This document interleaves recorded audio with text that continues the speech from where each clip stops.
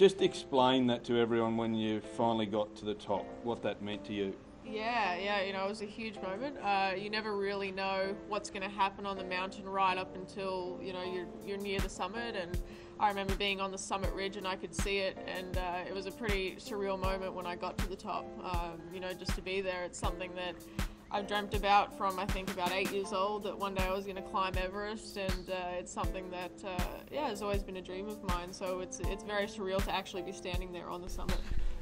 What was your biggest challenge as you made that trek? What was the biggest challenge? Yeah, I think, you know, the biggest challenge, I'd actually say probably one of my most challenging moments was, I remember a day I was heading from, you know, base camp to Camp 2, and it's quite a long day, and you know, it was just a tough moment. You think about everything it takes to get there. I don't like to say that I conquered Everest.